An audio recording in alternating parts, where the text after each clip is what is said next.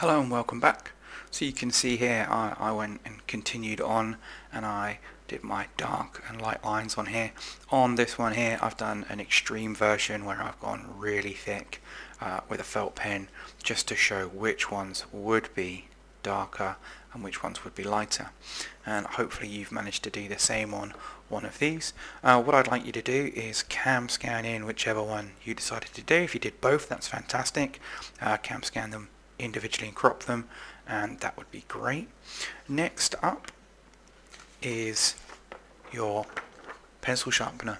So what I'd like you to do is use the same skills to pen and ink your pencil sharpener in, but just before you do that, I just want to pull some attention to this bit here. There's actually a gap here and there's some information missing here along this edge. So one of the things I've done is I've done a slightly diagonal line here to show that the blade here, it's very hard to see, but it is diagonal. It comes down like that, but also we want to put in the detail that is along this edge here on the inside of the pencil sharpener and along here. This has got a thickness along here. There's a top and a bottom edge, so I want to put that in on my drawing.